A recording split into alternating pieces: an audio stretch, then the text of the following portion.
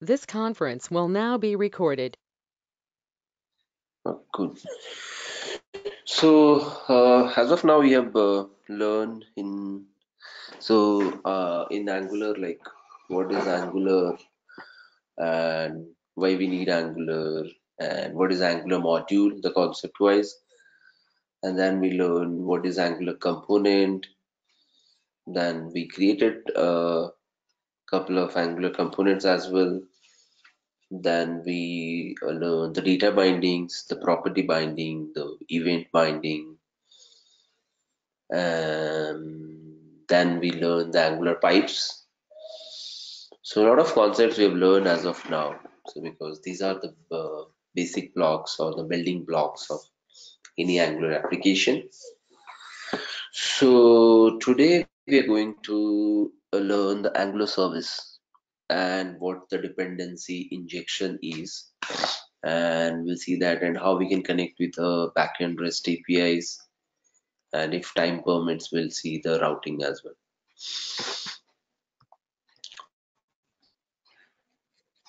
So first, the Angular service. So service is, so in Angular we saw all are like class, right? Be it a component, be it a module, everything is class at the end. So service is also a class which will have a certain business logic, and how we differentiate between service and a component. So component generally will have all the logics around to just on the manipulation of component or manipulation of view. So component class file will have only logic related to manipulation of your view. But service is a place where we actually put our business logics. And service is also again a class. And services are used for common logic or features. So anything which you want is a common can be shared across different modules or different components. We ideally put that in services, or any feature or a business logic, whatever you're performing, that has to go to your services. So it's provide common data and logic can be shared across components with services. Angular services are singleton, means one instance across app. So in that way you can maintain the state of the application also through Angular services, because it's singleton. So one component can update it, other component can read it. So basically you can have a state of the application as it's in singleton across app. But there are ways, if you don't want it to make it singleton, that's also possible. But default it's a singleton. So Angular inbuilt injector helps to create and manage singleton services. So there is something called injector class or lab is there, which helps to create and manage those singleton services. We'll see that. And what is dependency injection? So dependency injection is a pattern. It's a general pattern apart from Angular, in which a class gets instance of another dependent class. That's the dependency injection. So if my class is dependent on some other classes, then it gets the instance of those classes on whom it depend on. So that is called dependency injection. And we'll see how we do dependency injection in Angular. Okay, so simple and nothing more of a complex things over here, because Angular, the new Angular is really simple so that it's easy to understand. So so we can create Angular services. So if you see an Angular services, it will look like this. Angular, so same way, if you need, we had a component decorator, we had a Gmodule decorator, which was telling Angular, hey, this class is a module. this class is a component. Similarly, we have a decorator called injectable, which you need to add before the class, and then it will tell Angular, hey, this class is in service. So that's how the decorator helps, because at the end everything is class, but based on the decorator and few metadata which we pass along with decorator, helps Angular to understand what that class is. Okay, so this is a sample or a service example. If you see, we need to import injectable from Angular core. Angular core is a core library of Angular, and then you have to put injectable, then export class name, and inside that there will be logic. So we'll see that in our application where we can add services, what we have built as of now. So if you remember, we have a GitHub application,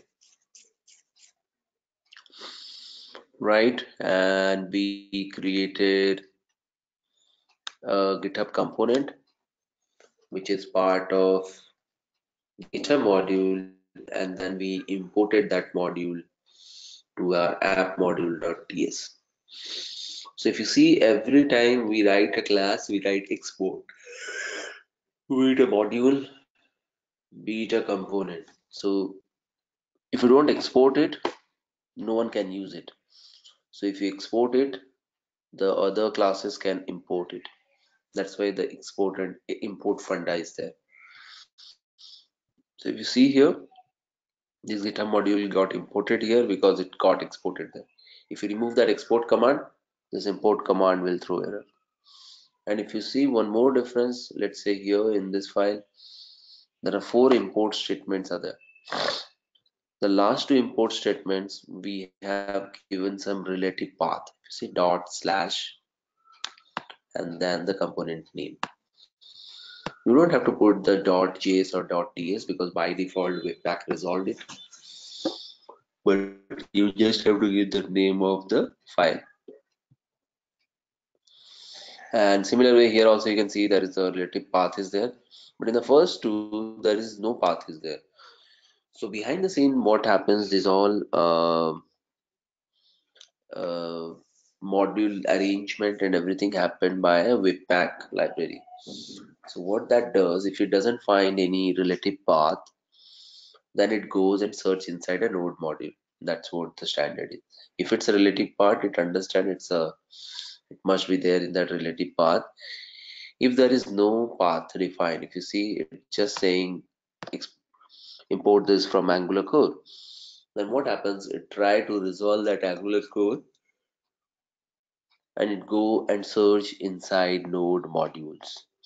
So that's basically a difference how it imports things from folder node modules where our actual libraries are there. Okay, so in our application currently what is happening, we have this GitHub component.ts. So here if you see, we have some data called GitHub users, right, which actually we are binding on our view in a table, if you remember. So, or I can run that application. So running the application, you just have to type in gserve inside a root folder of the application, and then a localhost server will get started. All the compilation, TypeScript to JavaScript conversion, everything will happen behind the scene.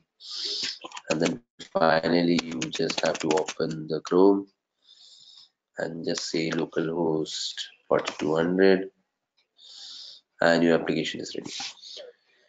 So I was talking about this, where you're seeing the table, right? This table is coming from obviously some data which is there in component. We are binding that. So let's go back. So ideally what happened,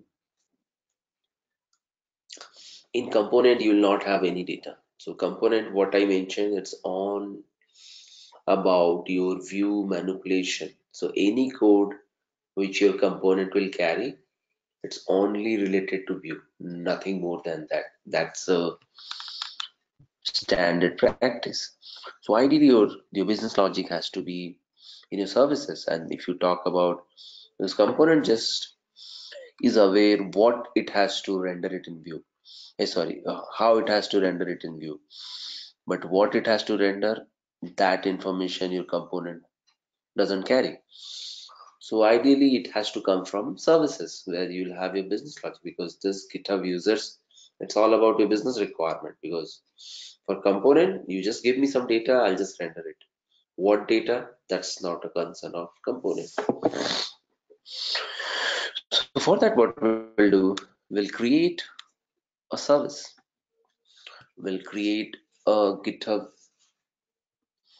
service, and we'll see how things are working. So to do that, again, we can do that from our command line, Angular CLI. So what we'll say ng for Angular, G for generate. We want to generate services as, then I have to provide the service name. So let's say I'll give the service name as GitHub.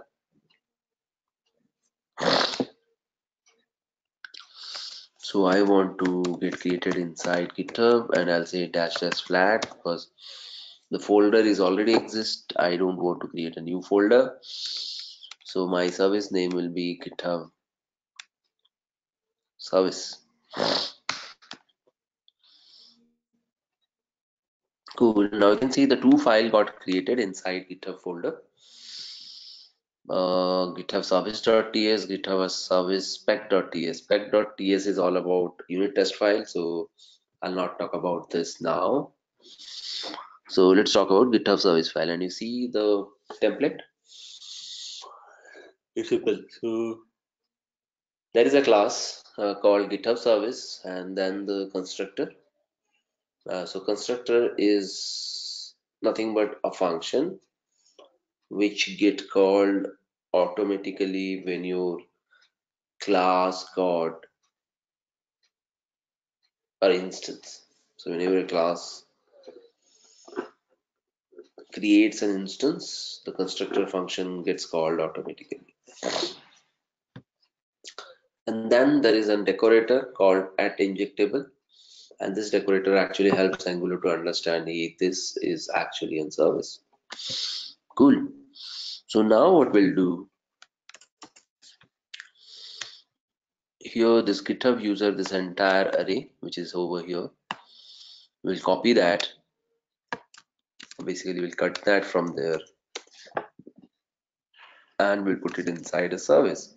So now service has to supply this data to the component, and component is don't care what exactly the data is. It just know how to render it. So now we created a service which is having in data. Now we'll write a method. So we'll write something get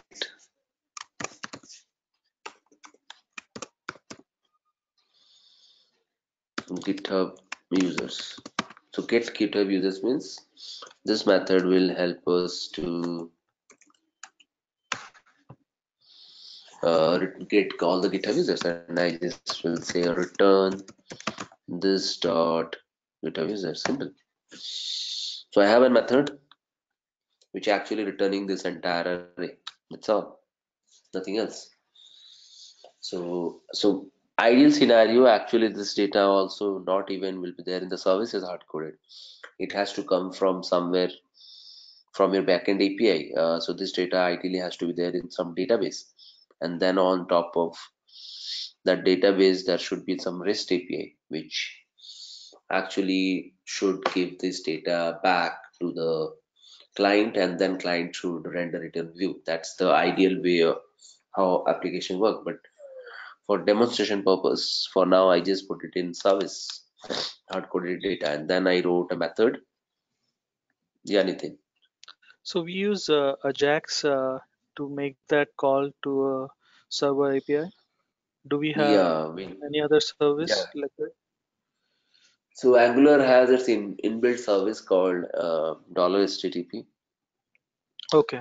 we use that. So that's basically a wrapper on top of actual Ajax JavaScript calls.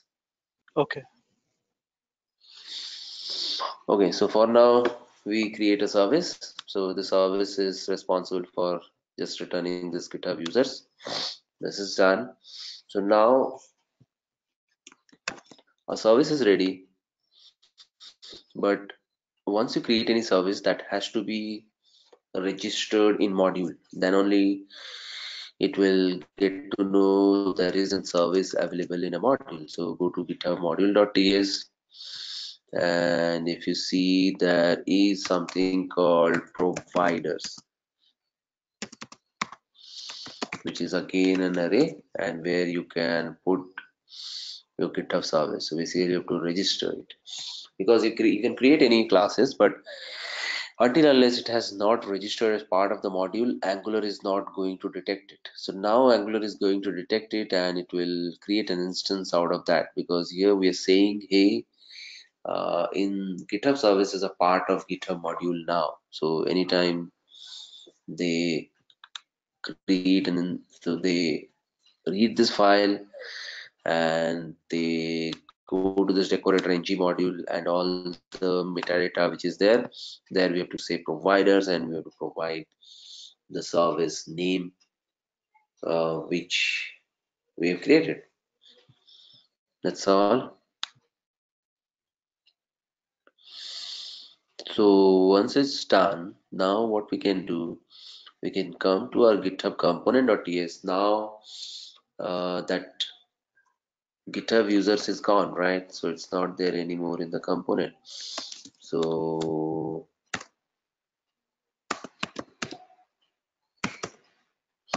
now I have a blank array, but I have to fill it. So how to do that now? So what we'll do first, we'll create a DI, dependency injection. How we'll inject it in the services. So how we inject it in the constructor, we create an instance. Let's say GitHub service. So I'll give my instance name GitHub service, and I'll take the instance from this guy and I'll import it. So I have to import that service. So I imported that service in GitHub component.ts, and I created a local reference for that in a constructor function. I have to pass that in. So this is how we create it. Private. I can give any name, but I've given the similar name, and the actual service which actually got imported.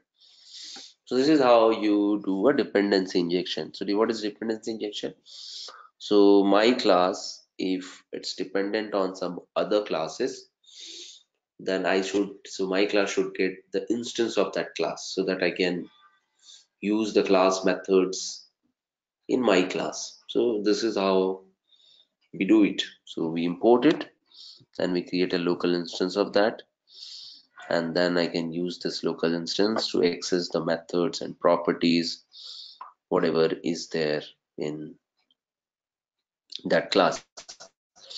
So ideally this has to, so you can define a private and public. So if I say private, then now this GitHub users, no one can access directly. They have to call get GitHub users to get this GitHub users. So that's because I don't want they to directly, or anyone who's using the service to directly tap onto this GitHub users variable, because uh, if they can access, they can edit also. So I don't want that.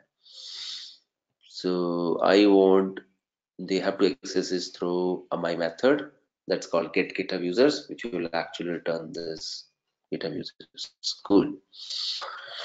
So now what I have to do in ng on init. So if you remember what I mentioned, ng on init is a method, or it's a kind of a lifecycle hook for a component which get called whenever your component got initialized. So what we can do inside ng on init, you can say this dot GitHub users, the variable which we have created over here.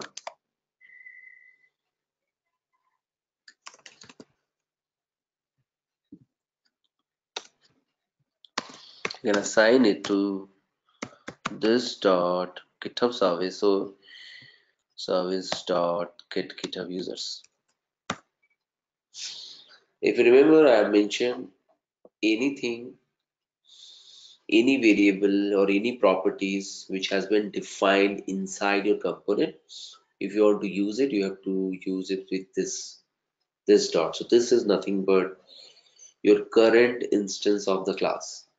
So you want to access any property of your class, you have to say current instance, that is this dot and your property name.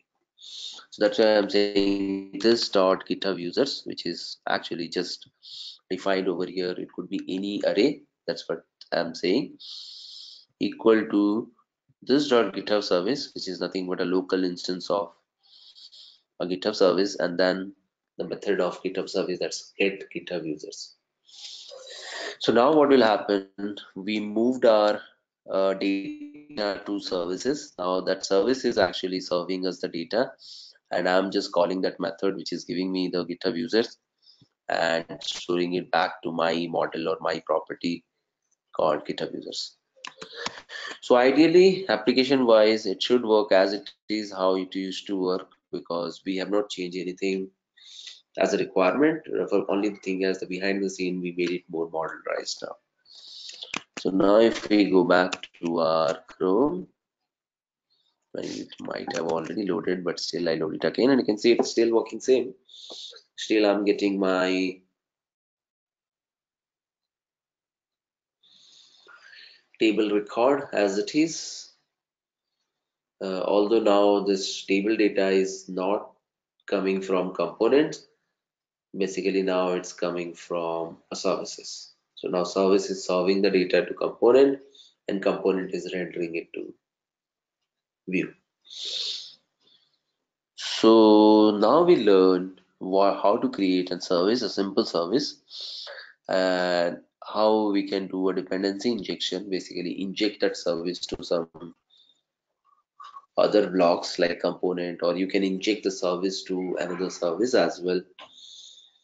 And now how you can call the methods of the service to get the data. So your service will have ideally multiple methods. A service can have its properties also, but that's not a good practice. So every time you want to have something, it should have some method. You can call that method like get, set, or any competition. If any business logic, you can put it over there.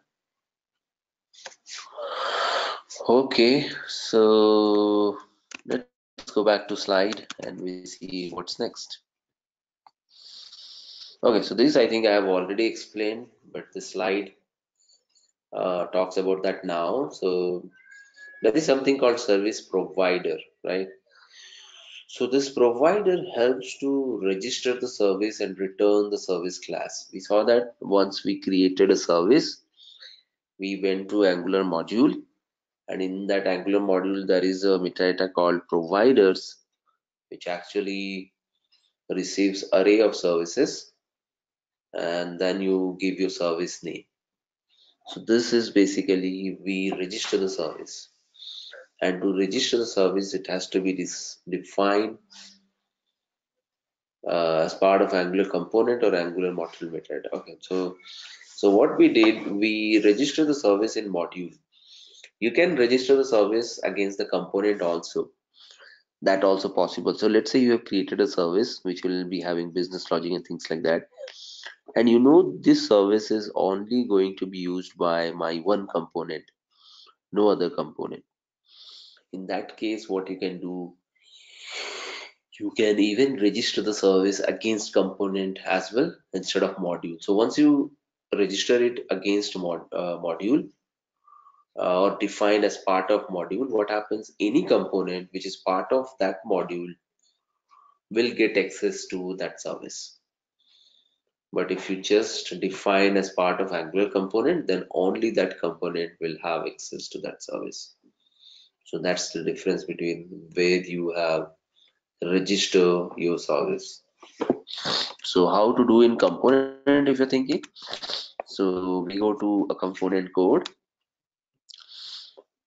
And if you remember the similar way, we have a component decorator, how in module we have ng module decorator. Here we have some metadata, you just have to say same. You have to say providers, it's an array, and provide that service name. So with this statement, you are registering the services as well as you are importing it, and then as usual you have to get a local instance of that service and you can get it worked. So this is another way of registering the services.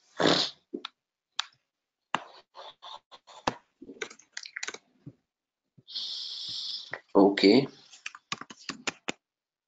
go back to slide again.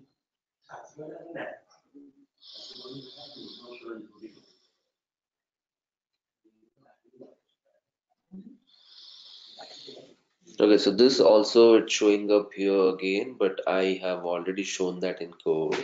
So this slide talk about how you do injection, and we learned that already. So you have to create a local instance of that service in your constructor.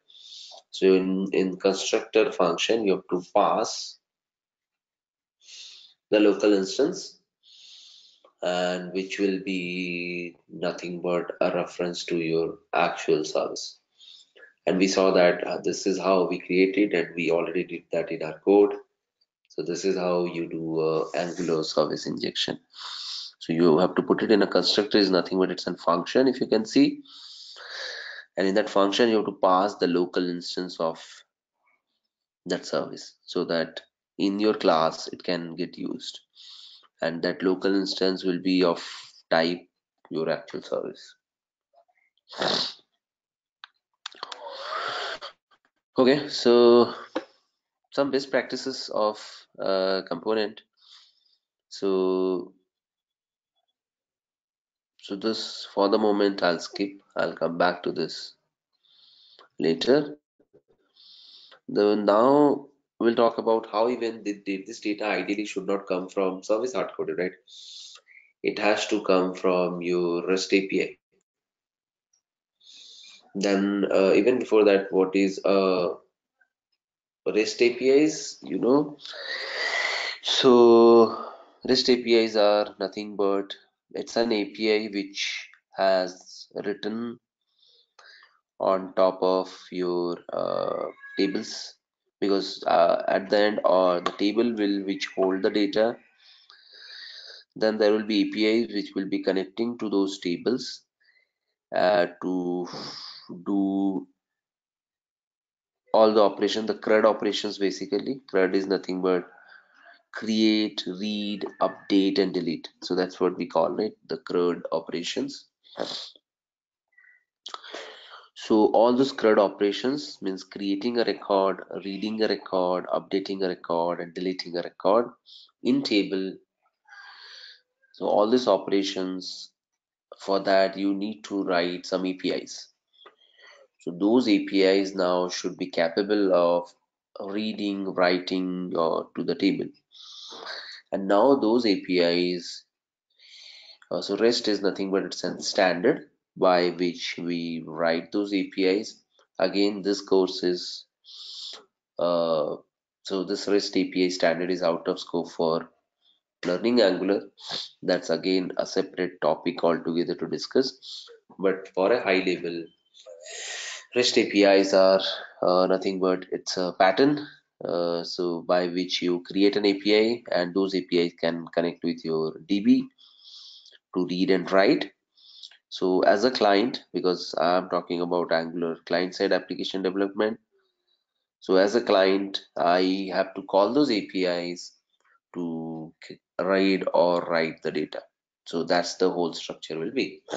So in Angular, to do that, there are libraries which Angular uses to do that. That's basically your observables and RxJS. RxJS is nothing but it's called reactive extensions. And what these are now? So observables are actually helps to achieve asynchronous patterns. So if you see, this is now come to asynchronous programming, right? Because Synchronous programming is what you have a set of commands or the line of codes. It will get executed one by one in a way. So first line will get executed, then the next line will get executed, then third line will get executed, and then there will be a function call, then that function will get executed, then it will come back again. So like that the execution happens. But in the async pattern, what happens? So let's say you are connecting with a backend API.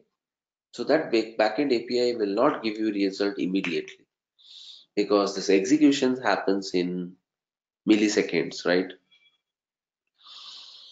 And when you connect to the backend, you might take 1 second or 500 millisecond or 300 millisecond or even 2 second based on your network speed and all other factors. Your program cannot wait for that time, right? The program has to execute the next line of code. So what it happens, you call that function and then which will actually give you the data after 2 seconds, let's say for an example. Then it doesn't stop here, there. It go back and execute the next lines of code. But what it happens, it's keep a track of that function and it knows it will come after some time. What happens, anytime the response comes after that time, let's say 2 seconds, it goes back to that pointer again and it execute the code which actually has to be executed after getting the response. So that is called the asynchronous pattern, the asynchronous programming. So in JavaScript, there are multiple patterns or multiple style of doing asynchronous pattern. One is your callback pattern, then the promises, and here what we're talking about, this is like observables. So in callback, what happens? So your function will call some another function and there you will register two more functions. You will say, hey, if you get a success, call this function, take from me, and if you fail, call this function. So that's what the callback works. So you will pass two functions to the actual function which is not your, which you're dependent on. So what will do, you'll pass two functions to that function on which you're dependent on, and then we'll say, see, take these two functions or any function or one function also you can pass it on. And you see, once you're done, you just execute this function. That's your say. So once he's done, he will execute that function. That's called callback. And the other one is promises. So promises, we used to work in Angular 1. And what happened in promises, we say, so we call another function on which we are dependent on, which is supposed to give us data or anything else. Then what we do, what that function do, that says, hey, I can't give you the data immediately, but instead of that, what I can give you, I can give you a promise object. So basically promise object is nothing but a promise to return, give you something after some time. So instead of giving the actual data, it gives the promise object, and on that promise object you can register a function. So what happens, anytime that promise object actually return the data, whatever the functions you have registered against that, that will get called. So that's called your promise style of doing asynchronous pattern. And now what the observables do, observables work on a subscribe and register model. So now let's say I'm dependent on some other function, so I have to subscribe to that function. So what I'll do, I'll go and subscribe to that function. So anytime that function returns a success or failure, because I have subscribed to that, I'll get to know if anytime it emits the data, because once I subscribe, what will happen, that function will emit the data. So observables, what they do when they run it, and if they get the data, they emit the data. And if you have subscribed to it, you will get that data. And once you get that data, you can use it. That's what this observable pattern is. So I explained just now the three different patterns or three different styles of doing asynchronous programming. One is with your callback, the other one is promise, and the third one is your observables. So currently Angular uses observables. You can use promise as well. Now we'll see how to use observables to do async programming. Because as of now, whatever we've developed, we just have done synchronous programming. So Angular uses the observable and RxJS library to do this asynchronous programming. So in a React extension or RxJS, uh, an observer subscribes to an observable. So an observable will subscribe to an observable, and then that observer reacts to whatever item or sequence of item observable emits. That's how it works, right? So observer is nothing but my function, and observable is on which function I'm dependent on. So I'll subscribe to that, and I'll react, or I will do some set of steps whenever the observables emit something. So that's how it works. And observables are different from promises. As I explained, promise is different. Promise is one-to-one. So I called a function. That function will tell, hey, I can't give you whatever you want now, but I can give you a promise so that I'll get it after some time.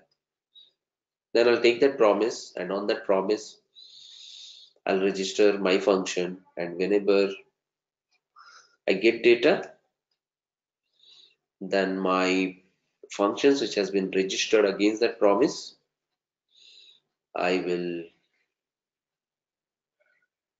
get the data in that way. So that's a different way of doing programming. Observables are like a guy which is just emitting the things. If you subscribe to it, you'll get the data. That's how the observable works.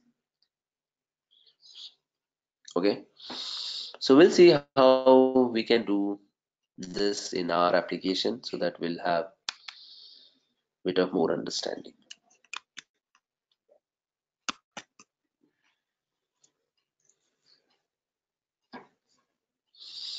Okay, so now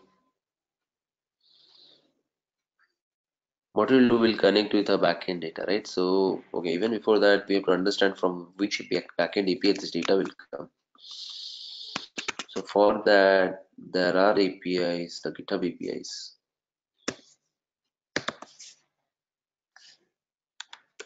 That's like api.github.com.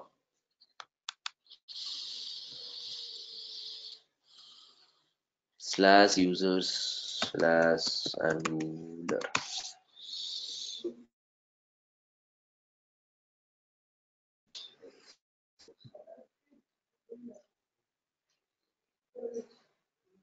So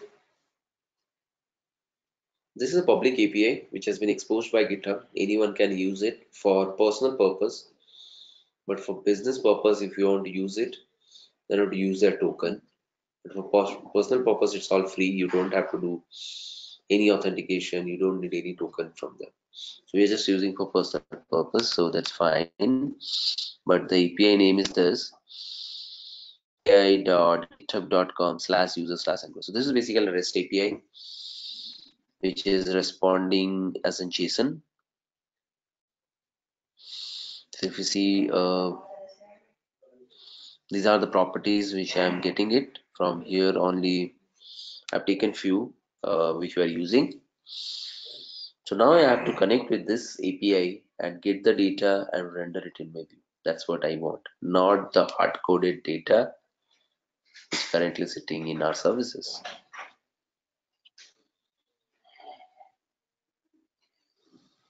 So to do that, what I have to do?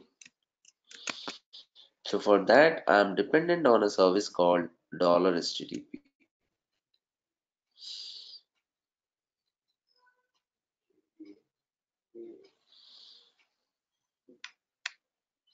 I'm just taking a reference of my old code to make sure about the right service name.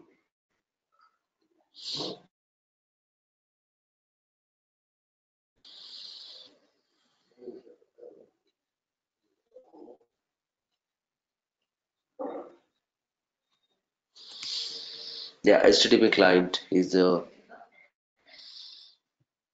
class which you are dependent on, so we need to go to our service and then we can use it. So we'll go back to our file, and what we'll do, we'll say private HTTP client. Similar, so be it your own service,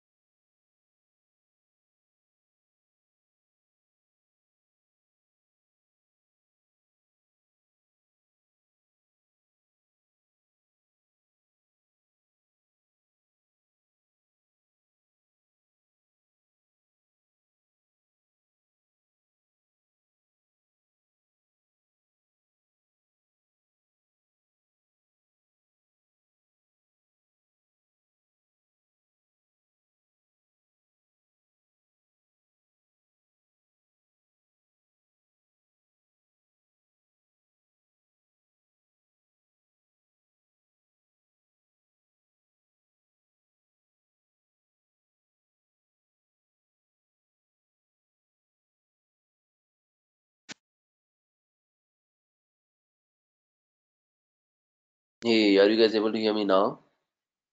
Looks like some issue with the GoToMeeting. Yes, Padru, I can hear you. Okay, in between I think it disconnected, right? Yes. Okay. So what I was talking, so we dependent on HTTP client, which is again Angular inbuilt class, which actually helps us to connect with a backend API. So once you do that, then we can use, we'll remove this guy, and then we have to actually use this dot HTTP client dot get. So that's the method name which we will. So get is basically for your get operation, and so read operation. So in the CRUD, create, read, update, delete is there, right? So for create, it's a post. Um, for read, it's a get. For update, it's an update. For delete, it's an delete. So get needs an URL which we want to get the data, and our URL is, I'll copy that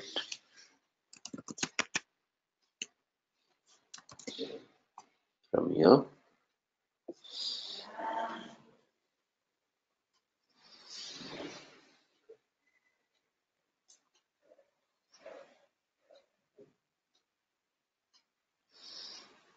Okay, just a minute. I think I'm using the wrong URL because this URL will give me the entire different data.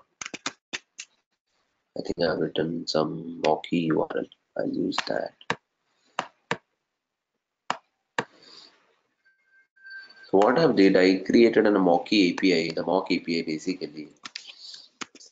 So let me hit that, which actually gives the similar data which we wanted to bind. So okay, so this is our mock key URL. So I have so you can create any API for mock purpose. So I've created a mock API which actually respond these three data which we need in our view. So we'll hit this API for now, and later we'll hit the API GitHub and we'll see what's it's going. So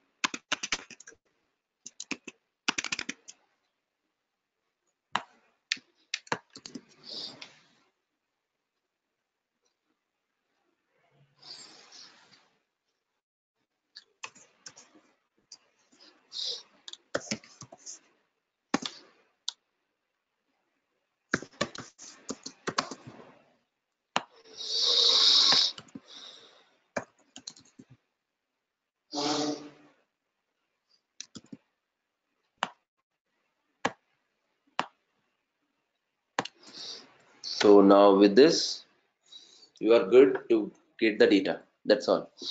But now how to pass that data to next? These are all things we have to see, and this is already throwing an error now because this guy is no more returning GitHub users. So that's already failing. So now what to do? So now with this, you'll not believe you're good enough to connect with the backend data. But now because it's an asynchronous programming, so we have to create that observable over here. So Do this, you need okay? Do you need to give a colon after let? okay, so colon is only required if you want to assign some type to it. Oh no, I mean semicolon in the end of the statement. Oh, okay, that's yeah. So if you forget, the browser Yeah. engine is smart. They detect it. Okay. There has to be semicolon. They don't throw any error for that. But anyway, Oh, yeah, you should. okay. I thought the error was because of that. I didn't know that. No, no, the error is because before this get GitHub users used to return this variable get GitHub users. So my Mhm. component is expecting that, which I removed it. That's why there is error in the Oh, component. You can see okay. that. Okay. Okay, so this is more than enough to connect with a backend API, but the problem is now because it will take some time to get the data, so I cannot just do something like this.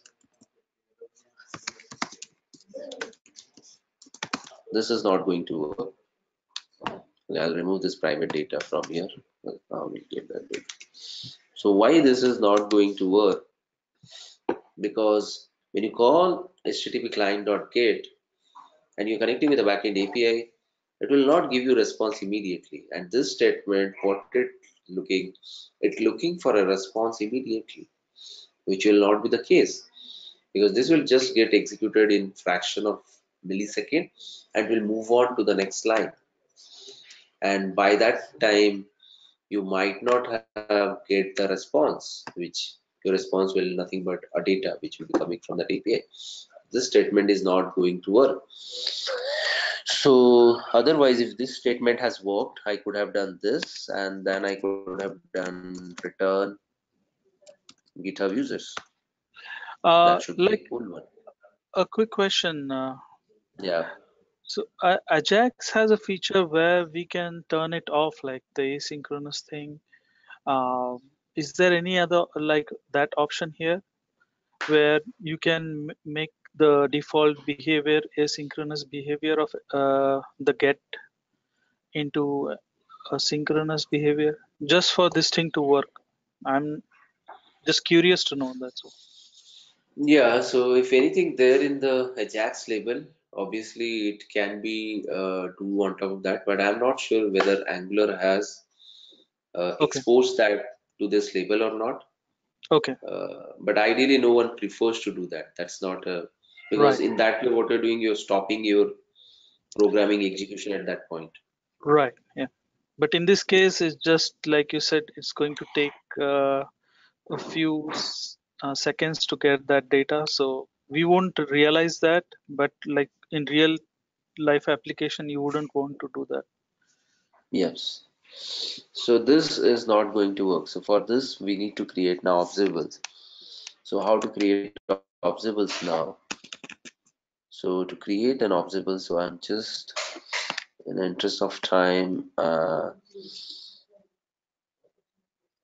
I am just copying this method and then I'm explaining what you have to do.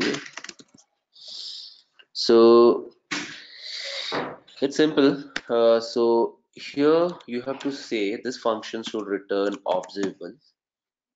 So you have to write it has to return observable because it's not getting any reference of observable. That's why it's added. So now it's observable of what type. So you can for now you can say any type of observable it can return, or you can strictly type it also. No, I want it to be returned in that way, but for demonstration I'm just making it any. And then what you have to do in this, you have to return this statement. So I don't need to return this. So what will happen, this http client.get itself returns an observable. So it's so sorry. So yeah, so itself in a reserve observable. So now this function turns it to an observable just by saying this function will return an observable, and just you have to put a return statement before that. So I just don't want to complicate this. I'll talk about this later, catch into. So with this, you are done. We are good to go. So see what changes I did. I just say this function has to return observable, and I said type any type of observable, and I just put a return after this dot http client.get. That's all. And now what I have to do in my component, instead of this, I have to say this dot. Now because this is an observable, I can subscribe to it. And inside a subscribe, you can see subscribe is a function now. And in that function, I can pass another function. And here, what I'll do, I'll say this dot GitHub users equals, so I can receive data here and I can assign the data. Because it's an observable, it can have now a subscribe method. So I have subscribed to it, and in that subscribe method, I can pass another function. This is like anonymous function because this doesn't have any name to it. And in that function, I can expect data. And once that I get the data, I assign it. So I'll get this data after some time. I'll not get this data immediately. So I have just subscribed to it. Whenever the data will come, that observer will emit it. Once it emit it, my this function which is there inside this subscriber will get it. So now if I save this and if I go back to my application,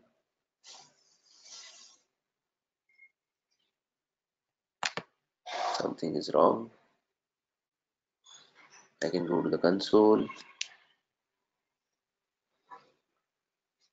static injector, GitHub service, HTTP client.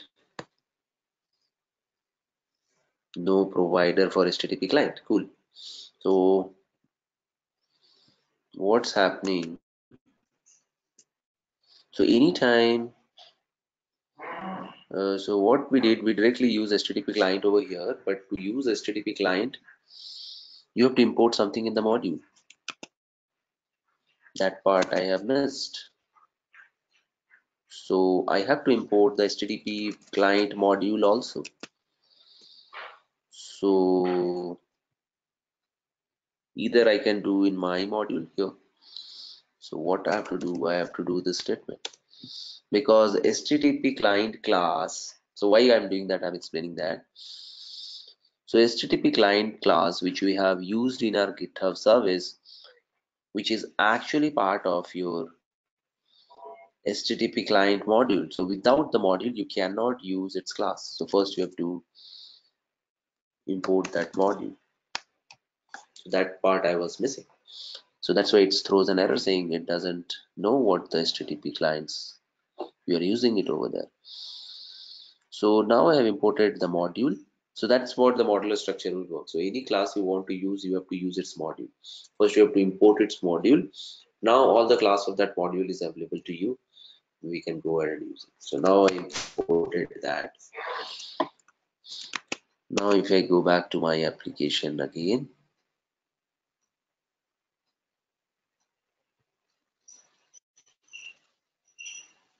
I can see my application is working as it is. I'm getting the data. So there is no change to the application. It's again working as it is.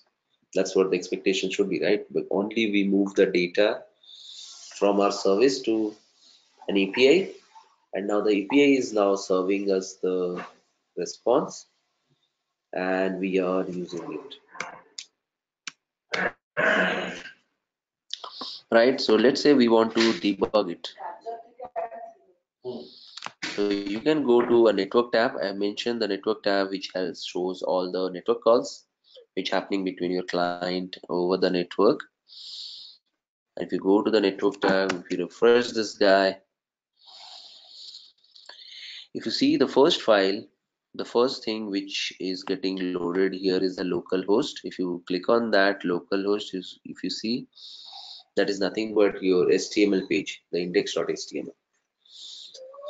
And once that happened, you see the bootstrap got loaded, because in the index.html you're telling it to load the bootstrap, and then all the JS files, inline bundle.js, polyfill bundle.js, style bundle.js, vendor bundle.js, main bundle.js. And then this is our API call, which we are doing. So we are calling this API as soon as our application is loading, right? Because in our component on init, we are calling that get GitHub user method, and that get GitHub user method behind the scene calling this API, the Mocky IO one, which I have just created a mocked API. And if it's 200 okay, that means it's success. If you go to the review, you can see what the response I got. I got this response, and this is the same response I'm binding here: Angular, jQuery, and React. If you remember, before it was hard coded and jQuery has repeated twice, but now we have a new record that's about React. So Angular, jQuery, and React, and this is exactly the same data. If you see 169, 169, 45, and 29 public repos. I'm just checking just for. So this is how you can see it. And if you want to debug, we can go to the source tab. In the source tab, the best part is you can see your JavaScript file as well as you can see your TypeScript file. So you can debug on your TypeScript file also, because debugging JavaScript file is difficult, because those are JavaScript file has been generated from combining all your TypeScript files. So it will be a bit hard to read. If you want to see, you see the main bundle.js. It's very hard to read here. Or inline bundle.js. It's not easy to read. So that's why you can go to your Webpack src. Now you can see all your files over here, and you can put a breakpoint on that.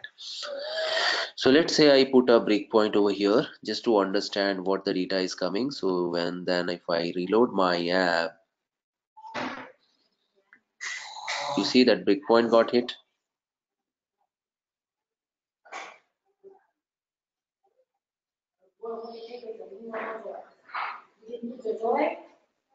Yeah, so now the breakpoint got hit, and now you can hover over this and you can see what's happening.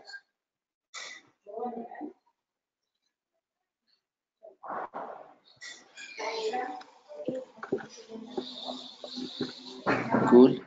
So this is what a breakpoint can do, and this is how we debug if anything goes wrong, and when it will help to debug, right? So I'll show you that. So what happened? Let's scenarios. Because of some reason, I messed up my URL. I mistakenly one URL text got added at the end, which is actually should not be. See, URL I got added over here. I saved it. I go back to my browser and I see I'm not seeing my table. Where is the table? I'm not seeing it. And neither the breakpoint got hit, right? That means something is wrong. See, my breakpoint didn't got hit. Means this line number 21 never got executed. Then I want to be interested what happens to service. So let me open the service file, then github.service.ts. Let's put a breakpoint over here. That got hit. I got the URL, but after that, what to do? I don't know how to do that. So now, then you have to write a program in a better way so that you can handle the failures. Currently, you're not handling the failures at all. So to handle the failure, now we can write here dot catch.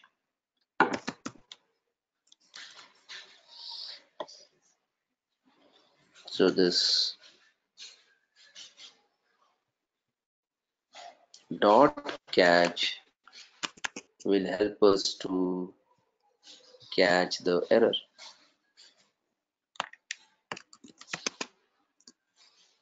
So to add this dot catch, I have to do this dot catch.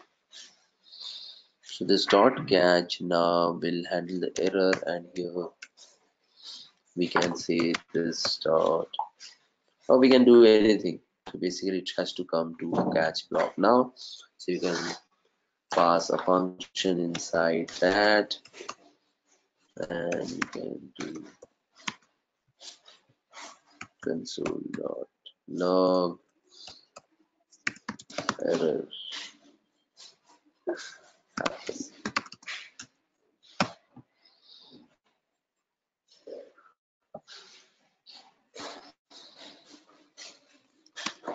I don't know, it's throwing some error. Void is not assignable to parameter of type.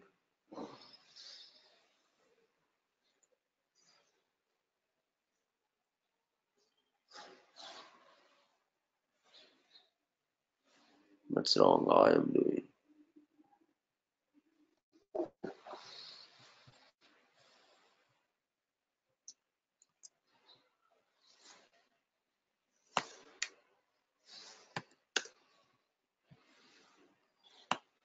Either, okay, we'll do that. What wrong we're doing? Either you can have a catch over here, but it's not working. I'll find it out.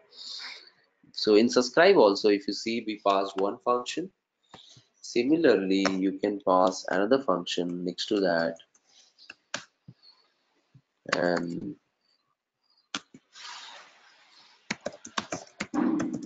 so what happens if any error happens, it will go and execute the second function. So if you saw, because it's a success, it executes the first function which we pass to the subscribe method. If any error happens, it will execute the second function which you can pass as well. So now if we go ahead and see it. So now we'll remove a breakpoint from here, and I'll add a breakpoint. It has not loaded.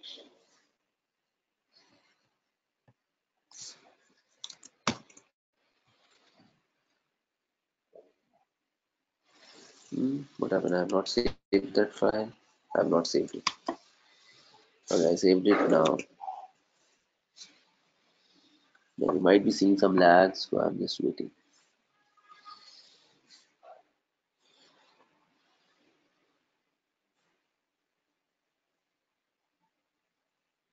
Okay, now you can see we have error, so I'll put a breakpoint over there also now, and now I'll refresh it again. Now you see we got a breakpoint hit on the error block.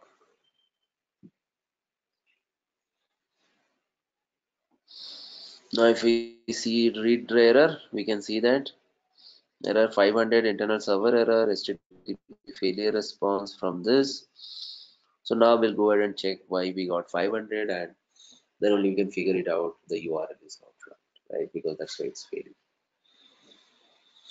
So this is how you can have your catch block or the error block also in your function, which is actually consuming the data. So there itself you can have error block, and I did that. So that's why I get another hit on some error. This is how you debug. And if I go and see the network also, and you can see things are failing, that's why it's going to error block. So now go ahead and fix this URL, save it back, go back, and it's get loaded, and my table came up.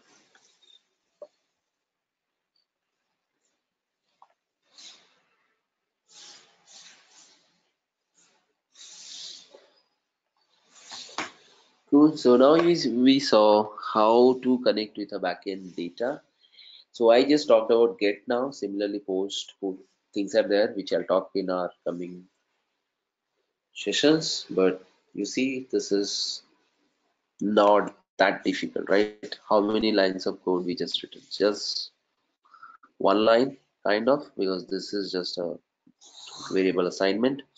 I just say this .http.client.get, pass the URL. I made that function as an observable, and then my component just have to call that. Because it's an observable, I can subscribe to it, and once I subscribe it, I can pass the functions. The first function which will pass to the subscribe method will get executed if it's success. If it's success means the function which you have subscribed to it, if that success, then it will emit success, you'll get success, and with success you'll get the data also. If it fails, it emits the error, and actually it executes the other function, the error for block, and you get the error as well. So with this you can handle the error scenario also. So with this, I don't want to move to router, so I want to stop it here, so that you'll will not get a hangover of lot of concepts on a single day. So if any questions on how to create service, how to inject the service, how to connect with backend, you can ask. I have a quick question. Yeah. Like you showed us, you created a error um, while injecting HTTP client. Mhm. So there we saw that the missing thing was to include it in module. Yeah. So how do you know that it is a HTTP module that has to be included, HTTP client module, and it is not a HTTP client service? How did you know that? Oh, okay. So that you can know from the documentation, the Angular Oh, okay. UI Okay. documentation. So if you search for client if I go to browser and I have this open, right? So you go and search here saying HTTP client, and I get a lot of reference. So I go to the HTTP client. So this will say what you need, what all dependencies require, and things like that. Okay. So it's just something which you will know by practice. Yeah, so this I do. So no, so from error also. So from error you saw. So I know I'm not Okay. sure if you remember not. It told it doesn't know what HTTP client is. Okay. So why it's not knowing? So you have to think obviously something is missing. The Mhm. includes. Then you'll get to then obviously if you don't know you'll come here and you'll see the documentation and you'll go to know you need a module to be Right. also included. Okay. Yeah. Okay. So in a Uh, real life application, there will be error handling will be done in similar fashion, like how you showed. It will be handled in the component. Yeah, so there will be one level of handling at the component, but there will be one top level handling in your services also. So that depend on your architect. So sometimes what happens in the real application, what we do, we create a core service or a common service. So any service, other services, whichever has to connect to backend API, they have to pass that core service, and that core service actually responsible for connecting with a database so that you'll have more control. Why more control I'm asking? Because in the real scenarios, your URLs will not be just that you hit the URL, get the response. You have to pass the authorization. You have to pass the headers. You have to pass the token. So those all Mhm. things also you want to control it for all the APIs.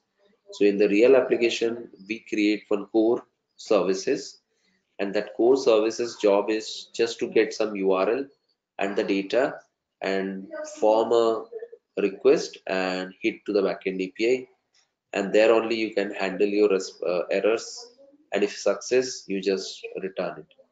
Then the other service will get it, again it will return it, and then your component will get it. So it will be like one more layer you'll be creating to have Okay. more control on your application. That's like I'm talking about the actual real a big application when you have to modularize the things. Okay. But it's all same. If you know the concept, you can build those things. So we will have our error handling routine in that common or core services, and then we'll show um, some some way to let the user know that error has occurred. So there, Yeah, all so those things. Okay. in the core services, what you can do once the error happens, you can directly navigate to a page, right? You saying something went wrong, something else. We saw similar pages, right? Sometime in the application. Right. Something went wrong or try after some time, things like that. So we can provide those messages. So basically once the error happens, you can pass that error to your services which actually has called it, or you can control from there itself to navigate to some other screen and things like that. So those things are possible, you will have more Okay. control. Okay. Yeah, here also I can show you on next class how we can handle the error in services itself and how we can show some messages and things like that I can show. Okay. Anything else, guys, for from today's session? No, I'm good. Except that you will send the videos, right, today? Yeah, I'll make sure the videos are reaching to you Yeah. guys today. Thanks. Today, I think it's all late for you. Maybe tomorrow. Yeah. Okay. Okay. So with this, then, thank you guys for joining today's session. See you on my next session. Thanks. Bye bye. Bye.